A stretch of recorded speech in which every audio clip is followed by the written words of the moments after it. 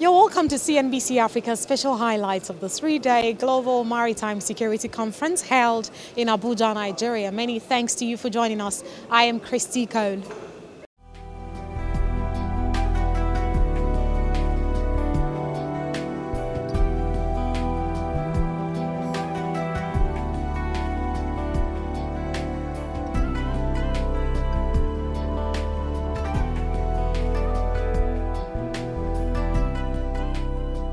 Themed Managing and Securing Our Waters, the first Global Maritime Security Conference convened by Nigeria's Navy and its Maritime Administration and Safety Agency, NIMASA, sought to explore maritime security challenges for states on the Gulf of Guinea and its allies, as well as proffer solutions.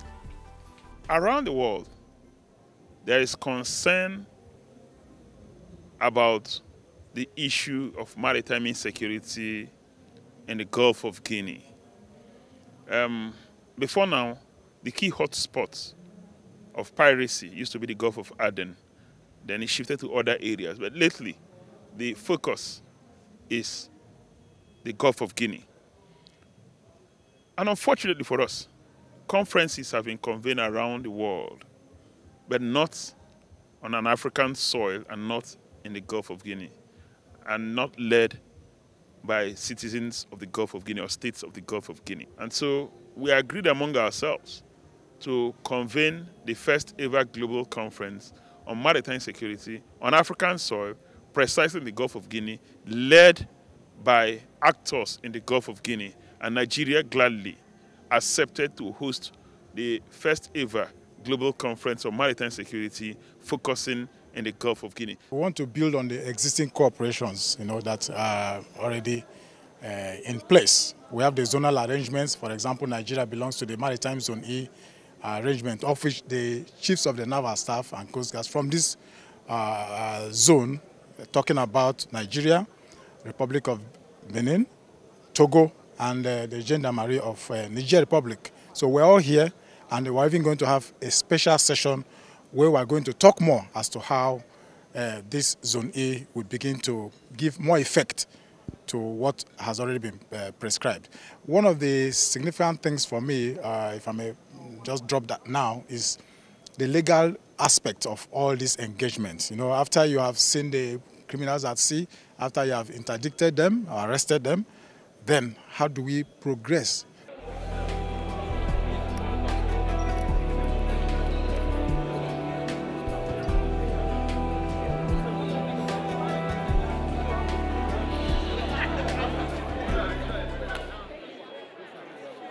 I am here to represent His Excellency, the President of the Federal Republic of Nigeria, Muhammad Buhari, who is unavoidably absent this morning. He would have wished to be here with you, but for some very pressing state matters. This conference will give birth to innovative solutions and offer new mechanisms and strategies that will deepen global commitment towards ensuring effective and efficient security in the Gulf of Guinea and other critical areas essential for world maritime trade. Besides directly impacting trade with an estimated market size of 470 million consumers, the Gulf of Guinea houses undersea intercontinental communication cables vital to economies across the world.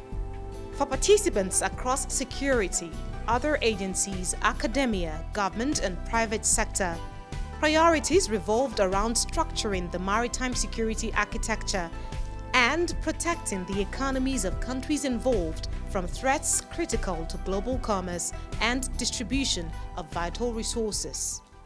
Maritime security issues can impact on national security in various ways, for example, by threatening vital national interests such as the ability to trade by sea. By extension, it has economic security implications. Not only is 90% of global trade conducted by sea, but whole coastal economies are dependent on activities like fishing, tourism, maritime resource extraction, and so on. The principal focus of this conference is to expedite what we already know, the mechanisms that are in place since the Yaoundé Agreement. There needs to be no more additional complexity to the maritime security architecture in West Africa. I think it's just a renewed commitment here today to address the underlying reasons why people take to sea and commit these crimes. We are all agree now that blue economy is maybe the new horizon, the new frontier for the development of Africa. And in our region, in Eastern and Southern Africa, we are trying to develop blue economy, and the prerequisite is maritime security. Without maritime security, there is no blue economy.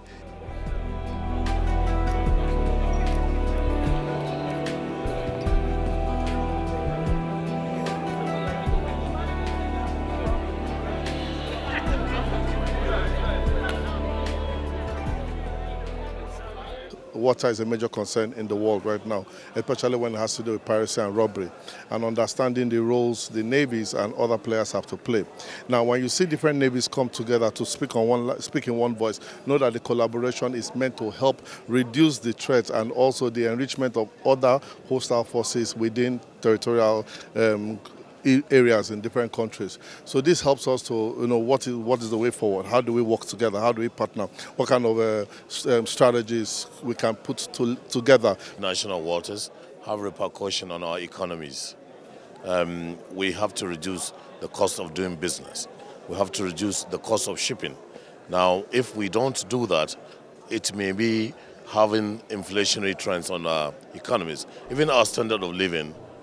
After 3 days of panel sessions and presentations, recommendations were compiled and presented for deliberations among participants.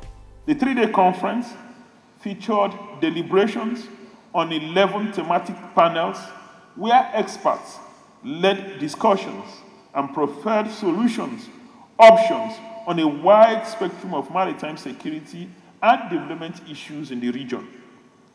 During the conference, a number of observations were made on 4 major clusters of issues to an amenable regional maritime environment. These are A, the legal, policy, regulatory framework for maritime security. B, the institutional framework and capacities. C, the material, human, financial, technological, and other resources needed to enhance security in the Gulf of Guinea. 4, the ways and means of implementing the necessary strategies for enhanced maritime security in the region.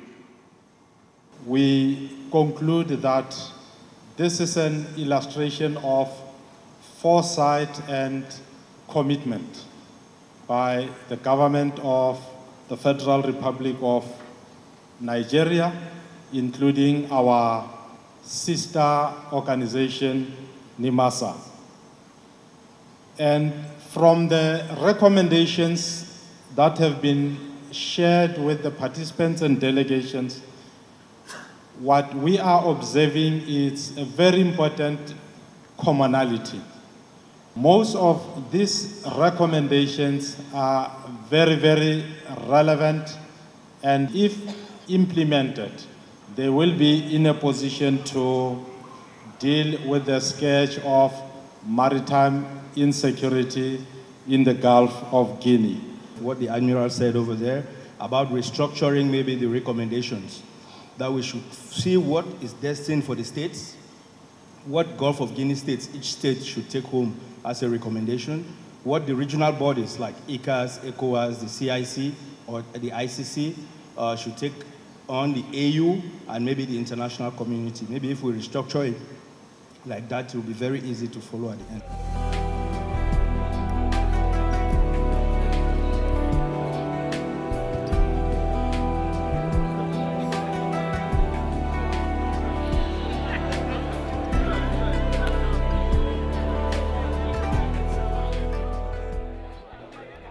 It is also my expectation that in the next 2 years, we should be able to reconvene to assess how much we have implemented resolutions agreed at this conference and where the gaps are so that we can address the gaps. And if there's need for further initiatives, we'll explore those options. Those are kind of expectations I have. But ultimately, the decision will be for stakeholders who are in this room. There are 2,500 human beings in the room from over 70 countries. You have delegations from multilateral and bilateral organizations. So ultimately, they will make the decision. Let me once more commend this initiative and pledge the commitment of the armed forces of Nigeria to its outcomes.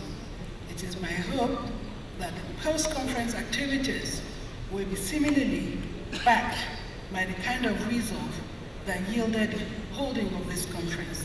One of the objectives of the conference was to evaluate the international and regional strategies in place to address maritime insecurity, particularly within the Gulf of Guinea. We also set out to explore new initiatives to fight this scourge and build new partnerships. This was to deepen global commitment towards the fight against maritime crimes in the area and in the region, and to attract more investment opportunities for accelerated economic development. The turnout has been impressive. We have well over nearly 80 high-level representatives from 80 countries here. And for that, we are really pleased and grateful for you having attended. The discussions throughout the entire period was deep, open, and honest.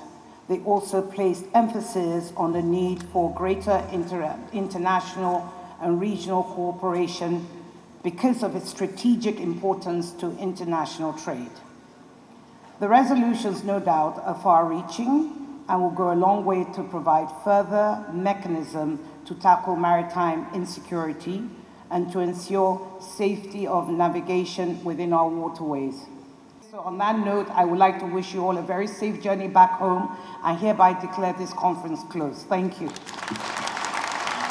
For these administrators, experts and waterways professionals, this is about joining forces against potential and existing threats to global prosperity through the waterways. This has been the CNBC Africa's special highlight of the Global Maritime Security Conference held in Abuja, Nigeria. Many thanks to you for watching. I am Christy Cole. On behalf of the team and I, it's goodbye.